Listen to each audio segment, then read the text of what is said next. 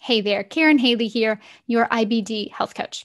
I am jumping on to let you know about an amazing interview that I just had with Margie Holly. She is a craniosacral therapist, a massage therapist, and a Reiki therapist. And she's joining me on the podcast, the Cheeky podcast for moms with IBD, to tell us all about how craniosacral therapy can be a part of your IBD healing regime. Your healing regime to bring your Crohn's and colitis into remission. Margie has such a wonderful energy and a wonderful spirit. I just think you guys are going to fall in love with her and the amazing work that she's doing.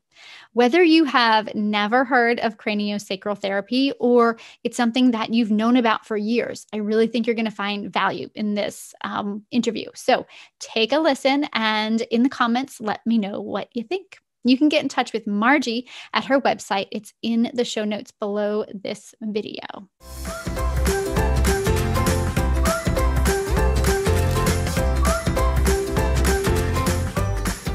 So we kind of talked around, just in general terms, what craniosacral therapy is, but I would really love for you to talk our listeners through what happens during a craniosacral therapy session. When I come in the door, like from start to finish, what's happening? Because for somebody who's never heard of this before, it might sound kind of woo woo and like, what are they actually doing? A lot of people are familiar with massage. How is it different than massage? How is it like massage? Like what's actually happening when someone comes into your office? Well, first, when someone comes to see me, as you said, the conversation is the first thing. And there's a reason for that. It's to engage in a partnership, first of all, and understand what your goals are, what your therapeutic goals are, where your challenges are, and then to explain how the therapy might help. But it's also, there's something that happens in your physiology when your body and your brain hear the words out loud versus just thinking them or writing them down on a piece of paper. There's a physiological response to that.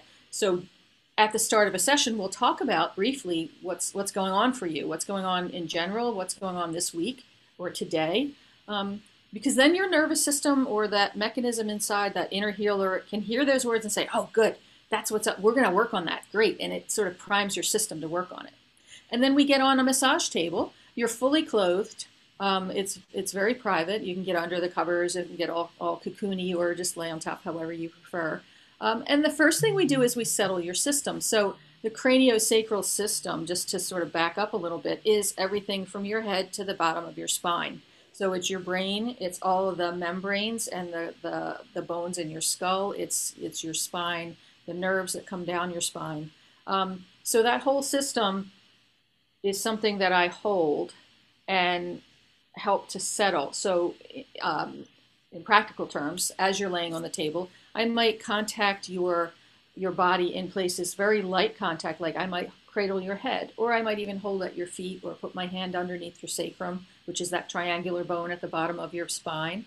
And that helps to settle the nervous system. So the first thing you need to do in anything is to have the resources. So maybe the first 10, 15 minutes even of a session might just be being in stillness, getting your system so still that it has a chance to come out of its fight or flight mode and come back into the healing rest and digest mode. It lets your nervous system settle out so that then I can hear your system. So in those 10 minutes, I'm listening deeply to what's going on in your nervous system so I can understand where there might be some hiccups, some patterns of holding, and then your body tells me where we're going to work. And then I get more specific. So in the case of your audience who are dealing with IBD, I will probably likely work in that whole field, the abdominal field. Now that starts at the diaphragm and goes all the way to the top of the pelvis, and it encompasses all your viscera, all your vital organs. But it also has other things going on in there. So working more specifically with that area can tell me where there might be restrictions that need to be released, where there might be fluid buildup that needs to be flushed, where things just need to be able to have a chance to come back into balance. And the great thing about the type of craniosacral I do, I'm not putting any force in from outside the body. I'm just sort of letting your body tell me where it needs support. And then when the body is supported, it can say, oh, I had no idea I was holding that there. Let me just release that. Let me open. And it's amazing. You've felt it, excuse me, in the context of a session. You know, people might just have little twitches or releases or energetic shifts, a feeling of flow. There's a lot that can happen in a session.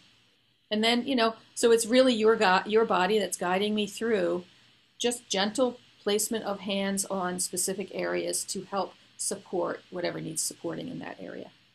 If you want to hear more from Margie, you want to hear the entire interview where Margie has lots more insights about craniosacral therapy and how it can help those of us with IBD, head on over to wherever you get your podcasts, the Cheeky Podcasts for Moms with IBD. You can hear more about Margie and her story, find out how you can connect with her over there. So check out the episode.